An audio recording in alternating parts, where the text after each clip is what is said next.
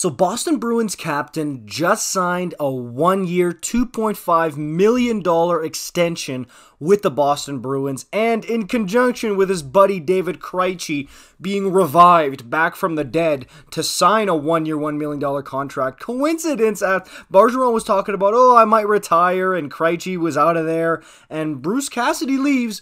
All of a sudden, they all come back together. They all want to play for the Boston Bruins. Makes you wonder what kind of a coach Bruce Cassidy was for the Boston Bruins. But, hey, after this, that's now 3 guys that a lot of people, including myself, talked about, hey, would these guys maybe want to come home and play for the Montreal Canadiens? Those 3 guys being Patrice Bergeron, the other one was Chris Letang, who re-upped long-term with the Pittsburgh Penguins, and Jonathan Huberdeau. I'm still confused. I don't know.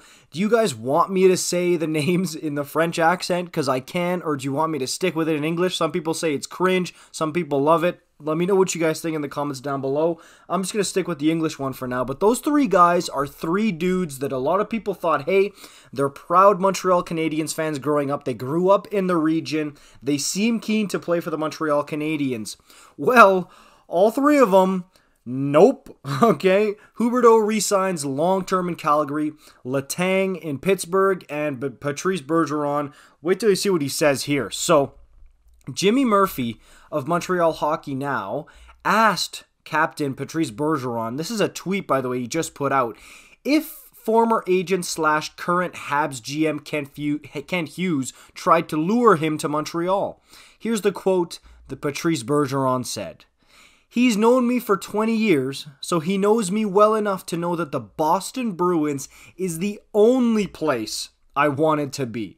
So does that kind of insinuate that Ken Hughes didn't even really try to get Patrice Bergeron to come to the Habs because he knew that he was going to have nothing of it? Or did he try a little bit, but he kind of knew that Patrice had his mind set on returning to Boston? Who knows? But hey, kind of strange that a lot of the guys that many fans and media people were peddling, like, hey, this guy might want to come to Montreal to finish his career. It might be very attractive given how lucrative, how legendary the franchise is. And these guys are turning around and saying, nope. So Patrice Bergeron, guy who grew up a big Montreal fan, but again, we know his loyalties with the Boston Bruins for the past like 20 years, right?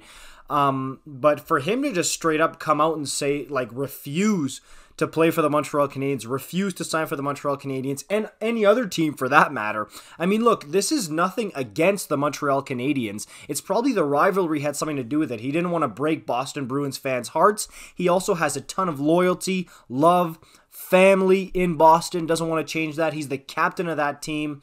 So, I mean, I totally understand it. Letang, same type of deal. Veteran. When a team drafted you, they gave you everything. They gave you a shot to play. They gave you opportunity. They helped turn you into the player that you are. It's really hard, especially when you're a leader on that team, to leave. Okay? Like, as attractive as the Montreal Canadiens are, I mean, you can't really battle with loyalty very much. I mean, it's different than like the Calgary Flames. They try out to loyalty everything with Johnny Gaudreau, loyalty and this, and show him with the money they were giving him, and he turned his backs on them, boom, just like that. But hey, with guys like Bergeron, guys like Letang, it's a different story. Okay, so I mean, for him to straight up refuse to play for the Montreal Canadiens, it just shows his loyalty to the Boston Bruins and everything he's done for that organization and everything they've done for him.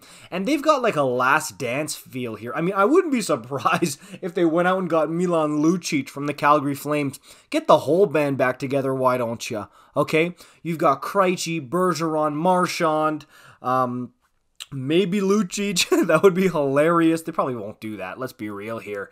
Maybe Zdeno Chara, you know, as an assistant coach if he can't play anymore. But hey, I mean, to me, it's a last dance type of thing, and it's a little bit saddening because, of course, there's also a rebuild here to talk about for the Montreal Canadiens. That probably wasn't too attractive for Patrice to come to, but hey, at the end of the day, loyalty wins out. Let me know what you guys think about this in the comments down below. Would you have liked to see Bergeron, or is it not the right time anyways? I'll see you guys in the comments down below. You know I'll be reading them. Like, comment, subscribe if you're new. I'll see you in the next one. Peace out.